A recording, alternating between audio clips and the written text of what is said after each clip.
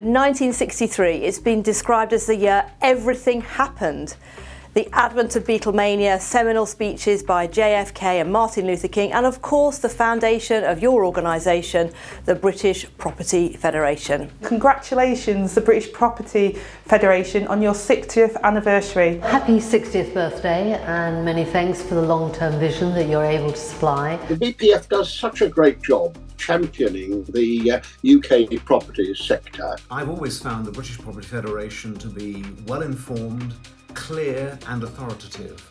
And just at the moment, the property world really needs that kind of clarity and authority. Every industry of consequence needs a central body to act as its voice with Parliament, with policymakers, with the public at large, and indeed to maintain high standards and promote new ideas. And the BPF does that for its industry with distinction. You've become the mainstay of the country's sector, attracting around 400 members, shaping policy and the housing landscape over the years. The work that they've done with policymakers, always been forthright, open and informative with their work, I think has been invaluable over that time.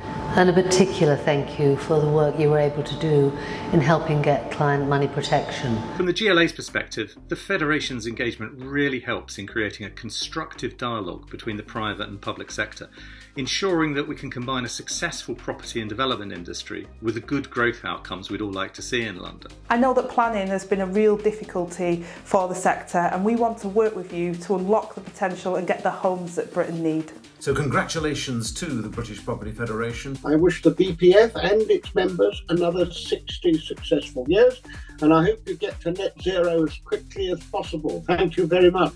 I wish you a very happy birthday. Congratulations on all you've done, and best wishes for the next 60 years.